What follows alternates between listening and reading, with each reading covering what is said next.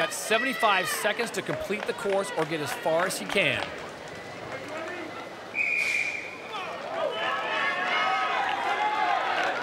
As and over the years, Magnus has certainly been strapped to some massive apparatus, a plane in Malta, the train in Zambia. Now he finds himself at the front end of the Anaheim fire truck here in Southern California. Look at the arms and legs. They just ooze power.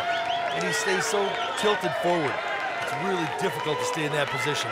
And a veteran like him is willing to take the pain, stay down, and pull hard.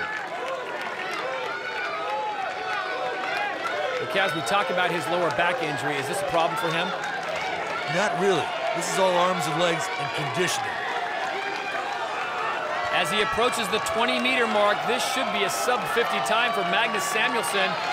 As soon as the bumper crosses the line, his time will stop, and it is 48:01, and the Big Swede is happy. So Magnus Samuelsson puts up the time to beat, and it's a good one, 48.01 seconds. With the huge arms, Magnus uses the rope to pull hand over hand and drive hard with those massive thighs to pull the fire truck down the course.